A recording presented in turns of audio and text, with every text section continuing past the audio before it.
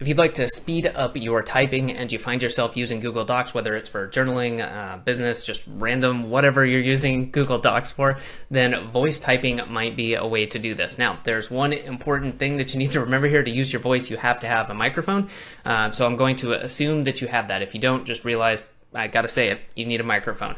All right, let's kind of get into this, and it's relatively simple. So what you want to do is, of course, open up Google Docs. I'm already there, and you come in here to Tools and Voice Typing. You can also use the shortcut Control-Shift-S, and we're gonna click on that, and you can see right there, you get the handy little tooltip. Click here to speak, and if we click on that, you can see it's already working in the background. Now, something to be aware of is if you haven't activated this before, you're going to get some pop-ups, the usual stuff asking you, do you want to authorize it just this time, every time? Do whatever you need to do. For myself, I trust Google Docs. I don't think it's going to misuse my microphone, so I allow it all the time and then go ahead and go with that.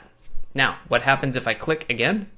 There we go. We see it stops, and I can go in here and start editing. So let's do this and do a little bit more. Hey, I'm Adam with the Productivity Academy, and this is an introduction sentence.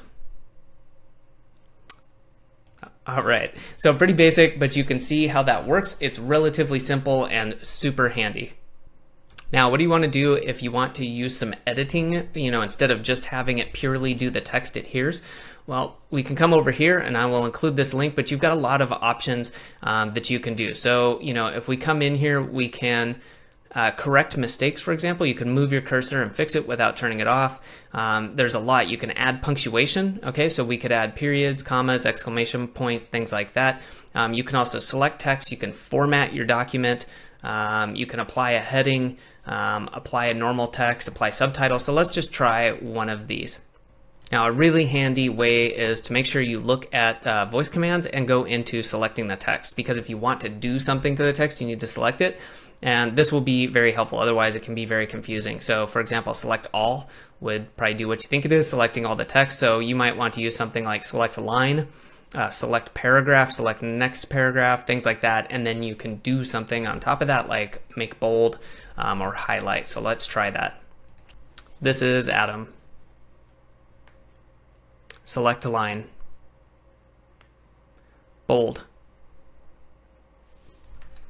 All right, there we go. So I'm not going to go through all these. That's a lot of commands, but you can look through these and see what you could do to make this faster. Overall, I think I could probably go through and by hand do it, but maybe if you, for whatever reason, wanted to format things and you maybe, I don't know, your hands hurt or whatever.